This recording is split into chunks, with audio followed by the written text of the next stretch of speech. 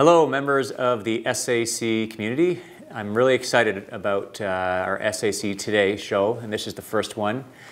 To be seen by students, of course, staff, faculty, parents, past parents, old boys. Really hope you enjoy it. It's going to be fun. Thank you.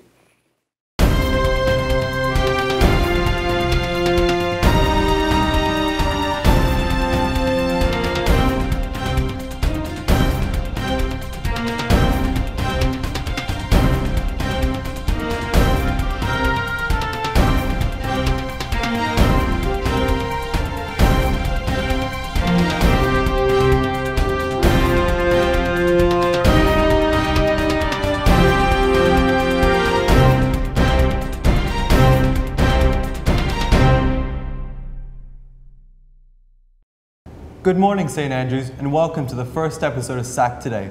I'm Tarun Sethi. And I'm Ogun Rami. And we are your host for Friday, November 6th. We hope you'll enjoy the stories we've been working on this term as we document life from St. Andrews for the 2015 to 16 academic year. We've got a bit of everything for you in this first episode: student life, athletics, arts, so sit back and enjoy. Our first story takes us back in time to Victorian England and the world of Charles Dickens. Oliver Twist, a story of pickpockets and poverty, camaraderie and daring, fortune and love, will be the first full production in the new Worth Theatre. The cast and crew have been rehearsing almost every night since the early fall under the guidance of Mr. Schooler. With a preview of what to expect, here are Harry Kai and Gary Wang. This year's fall play is Oliver, a musical based on Charles Dickens' iconic novel Oliver Twist. We asked the director, Mr. Schooler, and some of the cast about the production. So one of the reasons why I did Oliver is because I was in the play 50 years ago, and it was still, to this day, is one of the greatest experiences of my life. I'll never forget being in the show, and I wanted to give our boys at the school the same kind of experience, so that hopefully 50 years from now, they'll be whistling the tunes from this show.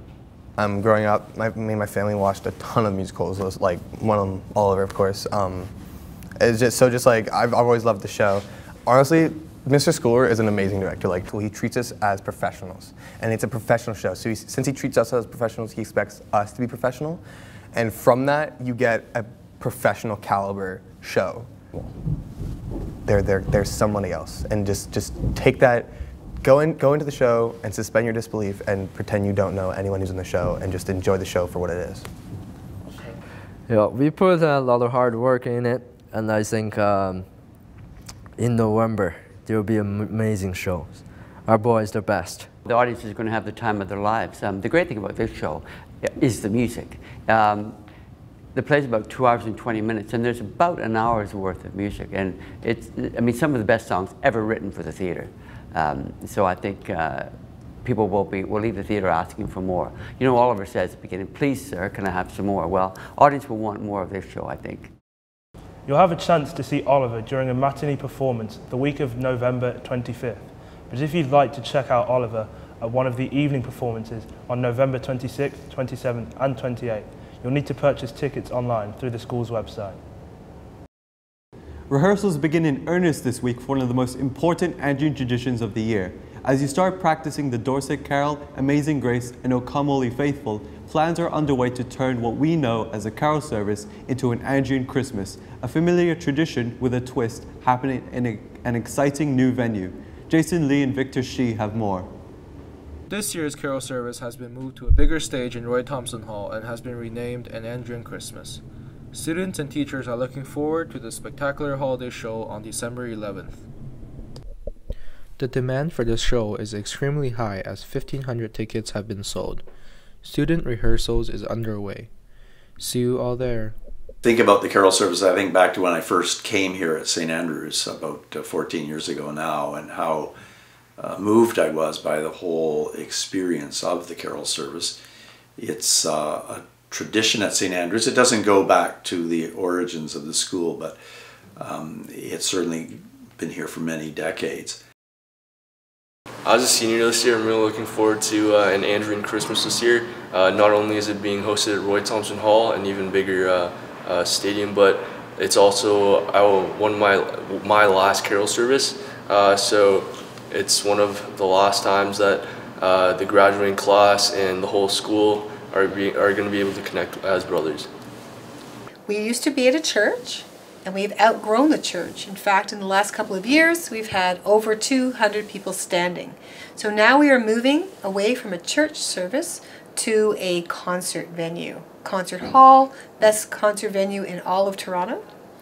It is going to be more of a show than a concert. The drama department is collaborating with the music department for a spectacular and a great way to kick off the season.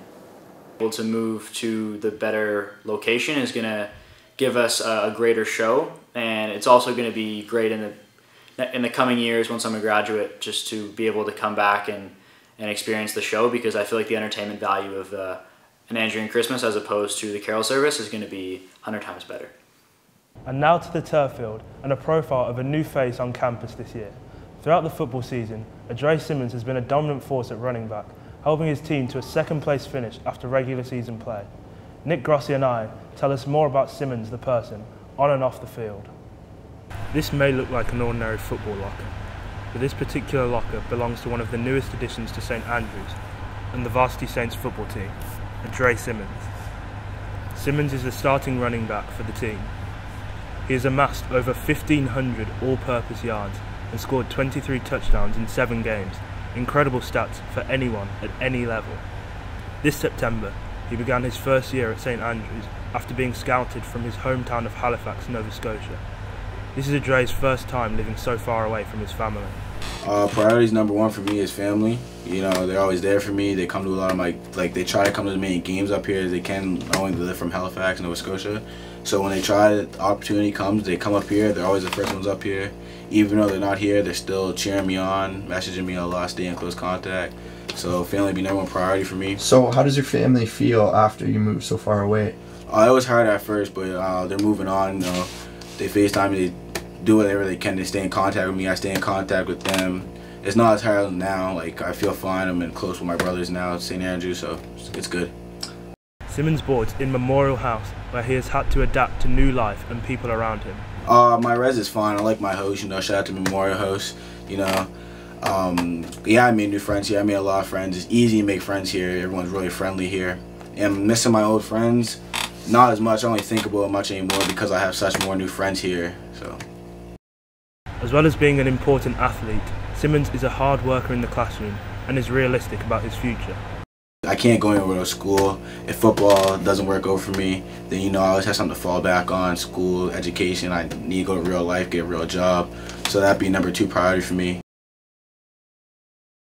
Continuing his athletic endeavours, next term he will be playing for the varsity basketball team. You know what would be great right now? What? A nap. A nap would be great. I need one right now. But probably finish this show though, eh? Yeah, we should. Well, instead of napping, let's have Yan Chu and Eduardo Alcantara Gonzalez talk about sleep and the teenage brain. Are we getting enough of it? What's keeping us from sleeping? How can we sleep better? Here's the story. For many years, getting good quality of sleep has become the major problem that troubles most of the high school students. Our first question is, how much time should a student sleep every day? Teenagers need a minimum of 8 or 9 hours sleep. But do most of students really feel that they get enough time to sleep every day? No. No. Absolutely not. How might a student feel during the day if they don't get enough time to sleep? Tired sometimes. Tired? You're really tired. Well, if they don't get enough sleep, they're not going to be very functional at school. They're going to have trouble studying. They're going to have trouble concentrating. As we know, prefects are important roles on our campus. And usually they have more work than other students need to be done to make sure the entire SAC community is on the right track. Would that majorly affect their sleep? In a school like St Andrews, where so many things are going on, it is very difficult to get enough sleep and enough rest. What about those students who are standing top 10 rank in their grade? Right. If you want to get good mark, you have to study hard. You have to persevere. And you have to study every day, every night. From different perspective, what might be some major factor that causes students don't get enough time to sleep? I think that students push themselves too hard. The tendency is to try to stay up a little bit later in order for them to accomplish everything that they weren't able to finish throughout the course of the day. And the second one, I think, is sleep cycles. I think that students would be much better off if they set a timer as a countdown timer when they went to bed so they could wake up in 90-minute cycles. That's what I do when I sleep, so you wake up on the high end of the cycle so you actually feel refreshed. What are some other good things we can do to improve our sleep? Well, you shouldn't go to bed hungry.